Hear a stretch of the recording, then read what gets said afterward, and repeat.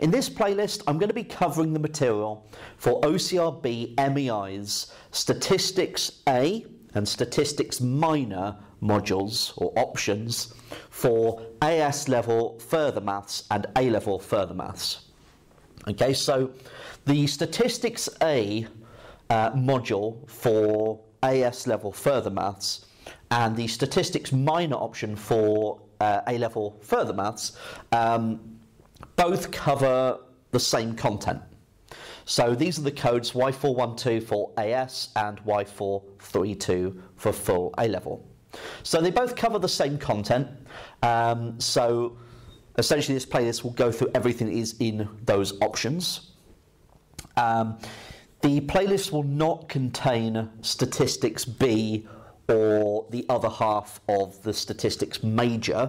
So essentially there is a Statistics B which covers the other half of content for AS further, and the Statistics Major contains, well, Statistics A and Statistics B together, essentially. But I won't be covering that second half in this playlist.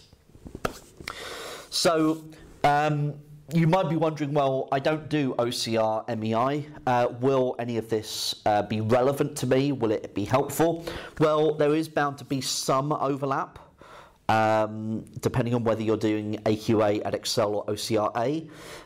My strongest recommendation would be to check your specification to see which bits that I'm covering and which bits I'm not, just so you kind of know that.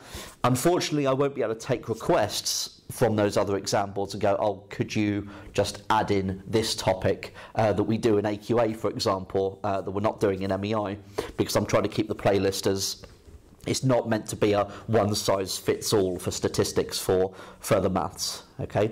There are just too many kind of variations.